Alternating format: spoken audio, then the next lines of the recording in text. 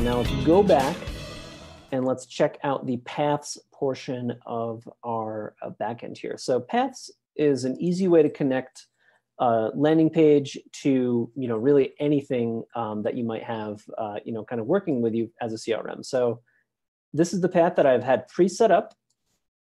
And because we are talking about the EasyAgentPro CRM today, we're going to be viewing exactly how that works in the EasyAgentPro backend. So if you guys have used paths before, you know that you basically choose an option for where you want to send stuff to. This is going to show any kind of integrated CRM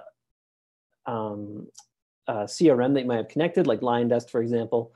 There's going to see two new options, though, once you have the EasyAgentPro CRM turned on. So you're going to have the EAP CRM campaign option, where it lets you select a campaign to add them to. And on our site, we only have a couple demos and then our selling tips. And then also tagging. So we can also tag this lead and any other lead too. So this is really powerful. It's definitely changed the game for your funnel in terms of using EasyAgentPro as an all-in-one platform.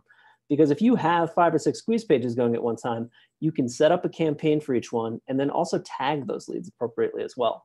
That's really important when you consider it within the context of your actual CRM. So but basically what this means is that we have a CRM campaign set up for it, which I'll show you in a moment. And then we're also tagging folks that come in on the squeeze page. Hey everyone, thank you so much for watching this episode of EAP TV. If you want to see more, click the circular EAP logo to the left to subscribe, or you can watch more videos by clicking on the links to the right.